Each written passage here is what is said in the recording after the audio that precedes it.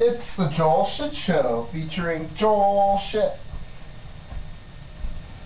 Hi, and welcome to the Joel Shit Show. I'm your host, Joel Shit.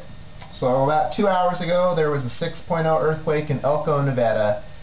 And for those of you who think, oh man, Joel Shit's in California, Elko, Nevada, that's like right there. Well, not really. You probably couldn't go much farther from here and still be in Nevada. It's in the northeast corner next to Utah and Idaho, two bastions of progressiveness. And I didn't feel a damn thing. And I had asparagus last night. I was feeling that a lot more than any old earthquake.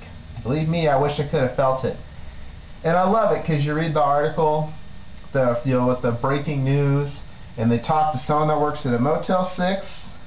They talk about the Flying J truck stop, and they talk about how someone was injured because a cigarette rack fell on her. This isn't doing much for the image of northeastern Nevada. Yeah.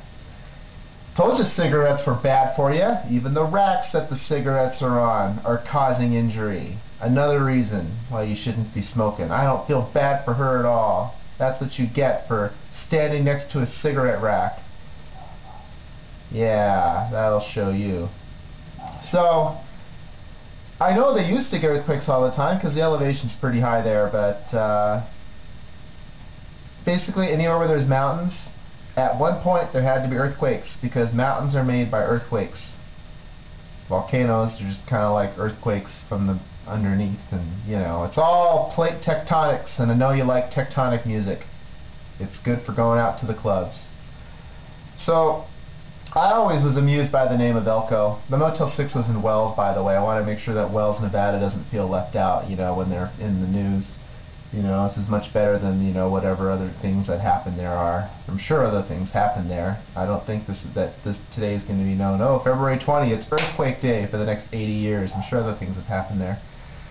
So Reno, or Nevada, is kind of a weird state. Like Nevada in Spanish, Nevada, means snow-covered, and then Reno, or Reno, means reindeer. And I'm guessing that they didn't know enough Spanish to name the other cities, and they said, well, we already have reindeer, let's name a city after elk. And then they're like, well, what's the word for elk in Spanish? And they said, I don't know, we killed all the Spanish speakers. Actually, it was 1800s, so they could say they killed all the Mexicans. It wasn't politically incorrect to say Mexicans in the 1800s. And they probably said, oh, well, we killed all the Mexicans, so what are we going to call it? Well, we said Reno for reindeer, why don't we just say Elko for elk, and nobody will know the difference. And that's how Elko got its name. That's all the time we have for today. Visit us on the web at joelshitshow.com. Email Joel at